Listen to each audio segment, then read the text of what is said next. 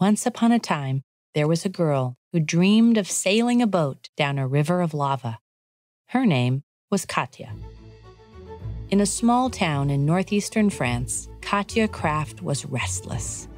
At every opportunity, she went outside to sketch rock formations and collect samples to study later. Katia's parents sent her to a strict school, hoping that the discipline their daughter encountered there would prepare her for a quiet life. Instead, her passion for science and adventure grew stronger.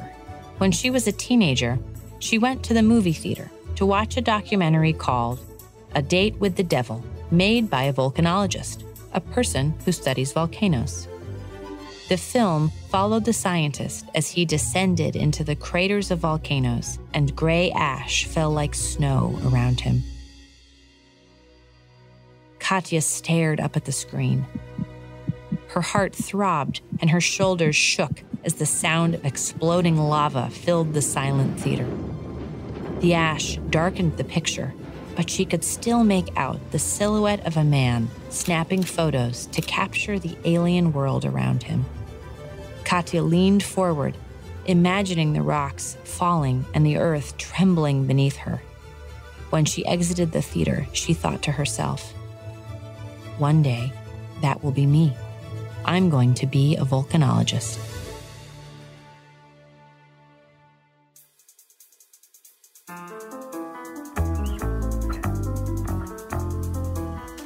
I'm Boeve, and this is Goodnight Stories for Rebel Girls, a fairy tale podcast about the women who inspire us. This week, Katia Krafft. Katia became a girl obsessed. She applied to and was accepted at the University of Strasbourg in France, joining their geology program. She studied rocks, minerals, and all other substances that make up the layers of the earth. She marveled at the evolution of Earth's surface, how massive tectonic plates shifted around a molten core, creating mountains, canyons, islands, earthquakes, and volcanic eruptions where lava spewed into the sky. Katia read every book the school library had on volcanoes. One evening, when she was returning a stack of books, another student approached her and began examining the titles she held in her hands. "Ah," he said, "so this is why I can never find the volcanology books." They both shared a laugh and introduced themselves. Katia learned that his name was Maurice, and he was also passionate about volcanoes. He had been creating model volcanoes since he was 8 years old, and he had even seen one in person. They quickly became study partners, helping each other learn as much as they could. Whenever either of them learned something new in class, they would meet later to excitedly discuss it. Whenever Katia took a beautiful photograph of a particularly interesting rock formation, Maurice was the first person she would show. Katia knew she had found the person she wanted to spend the rest of her life with. Maurice not only supported her dream, but wanted to visit the most dangerous volcanoes right alongside her. Maurice and Katia graduated from Strasbourg, got married, and set out to find their first volcano. Maurice and Katia knew their future was not destined to be in a lab. As recent college graduates, Katia and Maurice had to work hard and save up to fund their first projects. For their joint honeymoon and research adventure, they chose an active volcano, which was on the island of Stromboli, off the west coast of Italy. Without the funds for protective gear, Katia created her own volcanology uniform, a red knit cap to protect her short brown hair from falling ash, and khaki canvas coveralls, which she patched with thick fabric when they inevitably got holes burned through them. Though patched and worn, Katia wore her coveralls like a suit of armor as she stood at the base of the Stromboli volcano. She took a deep breath of the sulfur-rich air and began trekking upwards.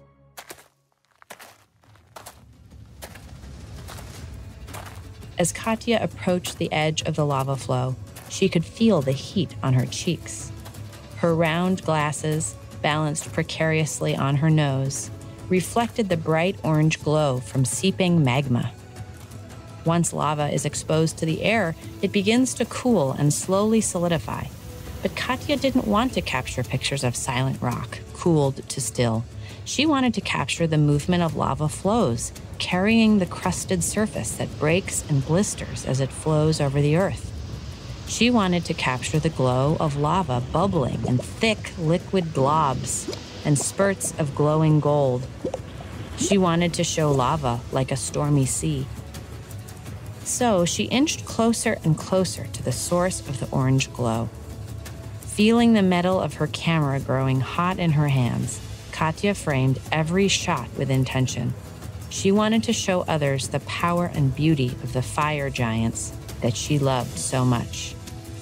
At the edge of the crater, feet away from the melting point of her camera and lens, Katia shot every roll of film she had.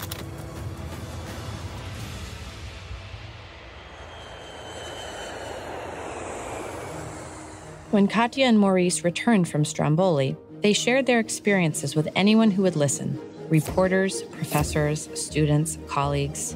Katia had captured up close photographs of volcanic activity unlike any the world had ever seen before.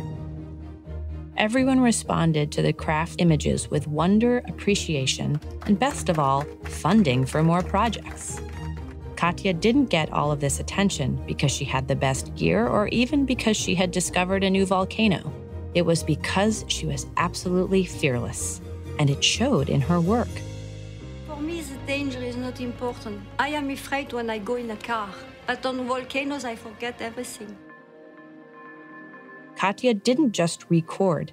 She carefully captured the rancid smell and dangerous fumes of gases escaping through cracked earth around the volcanoes, bringing back samples to study. Even as acid rain fell around her, she and Maurice collected fragments of solidified lava, minerals, and toxic gases, and measured the readings of volcanic activity. Katia wanted to learn absolutely everything she could about volcanoes. The Kraffts got to know the volcanoes so well that Katia even considered these massive geological giants their friends. Eventually, Katia and Maurice purchased their own protective gear to reduce the risk of their being burned or inhaling toxic fumes. Katia felt like a space explorer in her silver suit and metal helmet. In many ways, the uncharted territory Katia explored was like visiting another world. Her feet slipped and then steadied on rocky, unpredictable terrain. The ground trembled beneath her. Ash rained down on the reflective suit that protected her from intense heat. What had once been a childhood dream in a small French movie theater had become her reality. When Katia looked at the photographs, she saw her silhouette draped against a rising wall of orange liquid rock. She could barely believe how small she looked. At the edge of a volcano, her body looked like an insignificant speck.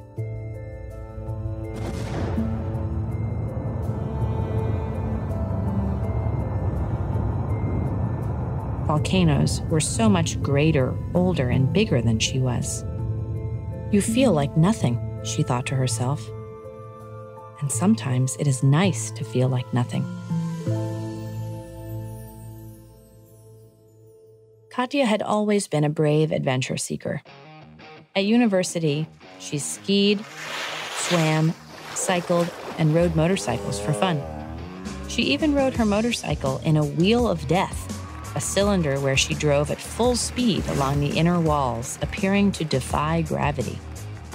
As their fame as daredevils and volcanologists grew, though, Katia and Maurice earned themselves a new nickname, the Volcano Devils. In fact, whenever she could, Katia would set up camp inside the rim of the volcano she was visiting, which allowed her to conduct more studies. Sleeping and working on a small platform perched in the mouth of a volcano was not how most volcanologists conducted their research. But Katia loved it.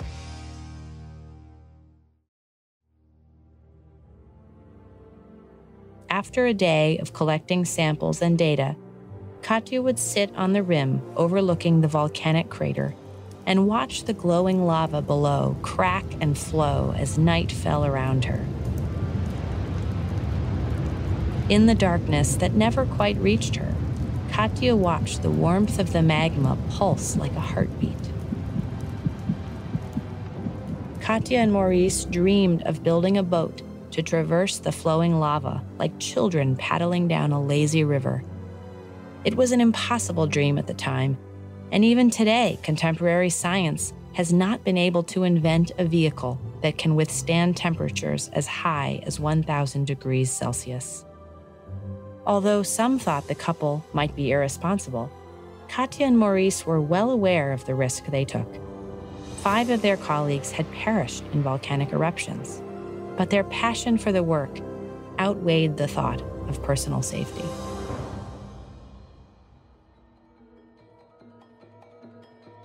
When the Kraffts traveled to Indonesia, the country with the highest concentration of volcanoes in the world, they brought along a small rubber boat. Its purpose?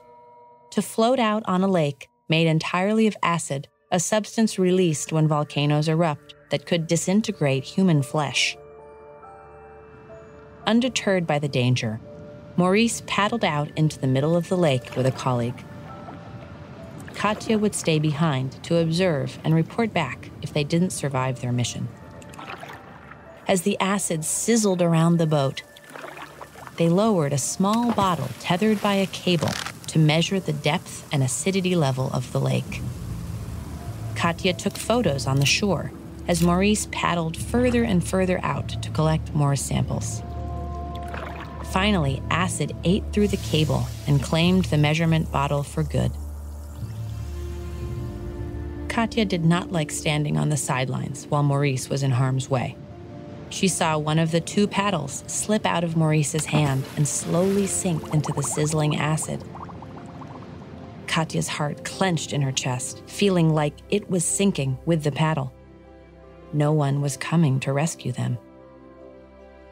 Katia thought she might never see her daredevil husband again. The minutes that stretched by were agonizing as Katia waited until, finally, Maurice was able to paddle the boat back to safety. And when Maurice stepped back on dry land, Katia embraced him, grateful to have her daring partner back by her side.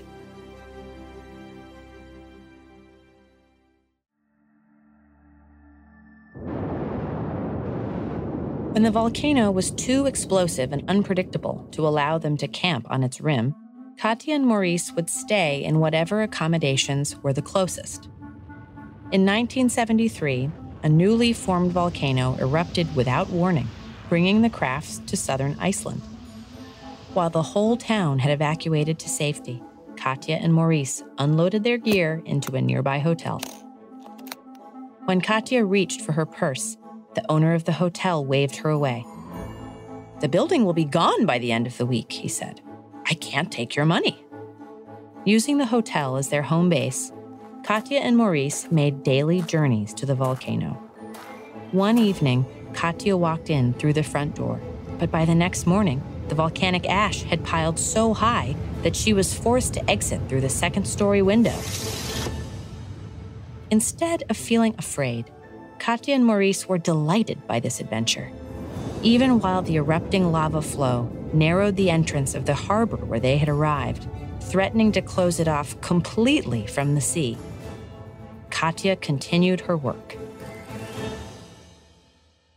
After 23 years of travel and research, Katia and Maurice were the most famous volcanologists in the world. Out of 500 active volcanoes in the world, the Kraffts had studied nearly 300 of them. Wherever there were signs of an eruption, they would immediately pack their bags and travel there. Sometimes there would be 2 volcanic events at once, so Katia and Maurice would separate to cover more ground. But in 1991, they were both called to the same eruption at Mount Unzen on the island of Japan. They climbed above the surrounding rice paddies, ascending to a low plateau 2 miles from the volcano's summit. 41 people, mostly geologists and journalists, joined them that day. Then, without warning, a pyroclastic lava flow broke free. The Kraffts themselves had warned the public about pyroclastic lava flows. The massive river of lava travels faster than a speeding car, and it's one of the most dangerous events that can happen during a volcanic eruption. There was no time to react. The pressure of the flow carried burning hot lava and toxic gas hundreds of kilometers down the slope of Unzen at lightning speed. In the valley below, a cloud of ash filled the sky above the surrounding tobacco and tea plantations. Rocks and debris shot down into the valley, burning the crops. Within seconds, everything in the path of the flow was destroyed. French volcanologists among the missing, read the newspaper headlines on the streets of Paris. After publishing many books, producing several films, and appearing on television numerous times, the Kraffts had become widely admired for their dedication and courage. Surely the couple had somehow escaped, people assured themselves. But as days passed, the hopes that the Kraffts were holed up somewhere safe, awaiting rescue, evaporated. Only days before the eruption, Maurice had told a reporter that Unzen was the most dangerous volcano he'd ever seen. I have seen so much eruptions in 23 years that even if I die tomorrow, I don't care, Maurice said.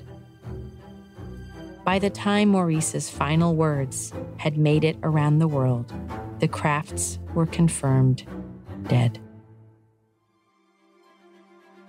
Katia's legacy lives on through her contributions to the scientific community. During her lifetime, the images and footage she captured of volcanic eruptions convinced public officials to enlist her in better preparing for and responding to volcanic eruptions. Because of the research she conducted, thousands of lives have been saved.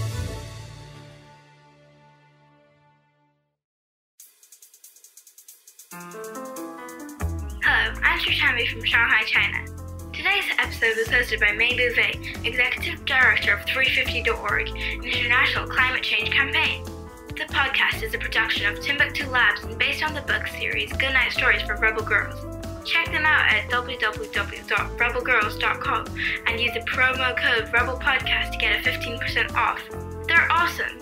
If you're enjoying the show, please share on Facebook, Twitter, share it everywhere. And don't forget to leave us a review on iTunes. It's a great way for other people to discover the show.